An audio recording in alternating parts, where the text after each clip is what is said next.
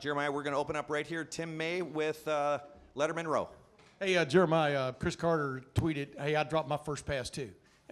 And then, as an Ohio State Buckeye, and then got on with it. Just what were your thought patterns there, and did this day go kind of like you maybe dreamed or thought it would?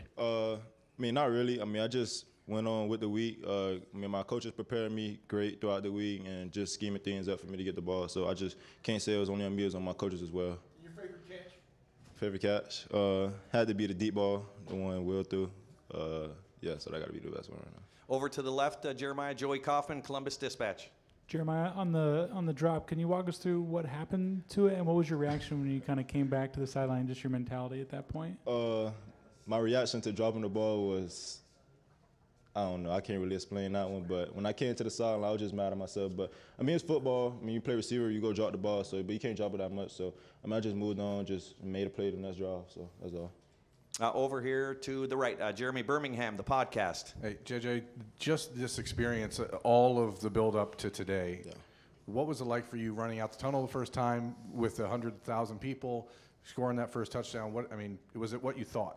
Oh, yeah, for sure. I was a recruit, so I can't been no visit, but actually being out here on the field and playing and getting the full experience of walking out that tunnel was something I would never forget. And just scoring that first touchdown felt so great, and I just can't thank myself. I just got to thank God and the man above, so that's all. Over to the left, Andy Anders, 11 Warriors. You were just asked about the drop. You also had the penalty early on. What in your mentality allows you to bounce back from those mistakes and go make more big plays? Just move on. It's football. You got more football to play. You got 4 quarters of football, so just move on. Just keep my head down. Just keep working. That's all. Over here to the right, Andy Backstrom, Letterman Row. Yeah, Jeremiah, it looked like you and Will were on the same page pretty much all day today. Just where is your chemistry at with Will right now, and what's it like catching passes from him? Our chemistry is going very good right now. Just something we built during practice, and we just go continue to build on that and just go get even better for sure. Over here to the left, Cameron Teague Robinson, the Athletic. Jeremiah, during camp, we asked you if you knew about the hype surrounding you. You said, yeah. This is like NFL receivers come in and out of this program so much. For you to do what you did today, your first college debut, just what was that like, and did you feel any extra pressure knowing kind of the outside hype around you? Pressure? No, I don't really feel pressure. I just want to go out there and play football and win, play football and win games. So I know all the hype around me was crazy coming in, and I just wanted to come in and be a guy, just work and just not be about all hype. So just want to impress my coaches, impress my peers around me and my teammates. So that's all. Over here to the right, Brendan Gulick, Buckeyes Now on Sports Illustrated. Jeremiah, two-part question. First of all, how do you try to slow yourself down when things are flying around you, the energy, the environment is crazy?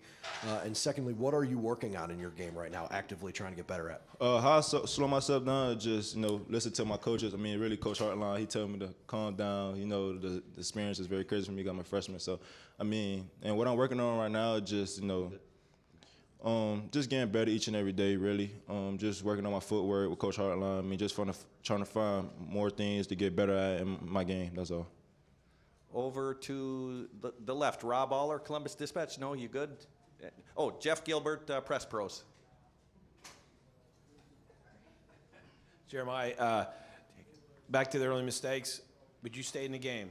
Coaches trust you to we're not taking him out. We trust him. He's going to play through. What's it mean to you for the coaches at this stage of your career to have that trust that you're going back out there and they're not even yelling at you or anything? Yeah. I just can't say.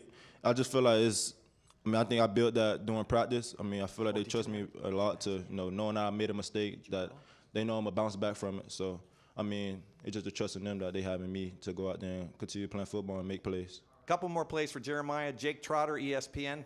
Yeah, Jeremiah, you got to go back to 1996, the last time a freshman here caught 2 touchdown passes in a debut. How can you build off this performance going forward? I could build on it by just not dropping the ball. I feel like I had a better game. I just made mistakes and just continue to work and just get better each and every day. And final question, front row here, Stephanie Ote, 97.1 The Fan. So there's always lots of pressure when you're new to Ohio State. I think to Justin Fields when he went, I think it was till week 8 where he had an interception. And he told me it was a relief that it finally came just to get it out of the way. Was getting that drop so early on almost a relief? Oh, yeah, for sure. I was just worried about catching the ball and just getting upfield. But I mean, I'm glad it happened, and I just got that relief, and I'm like, I'm here now, so I'm good. That's all. Teammates responded to that, and then coach, they just completely had faith in you and let it ride it out. Oh yeah, for sure. They just told me just calm down, you good, just go on, move on to the next play. That's all. Great. Jeremiah, thank you very much. Thank you guys.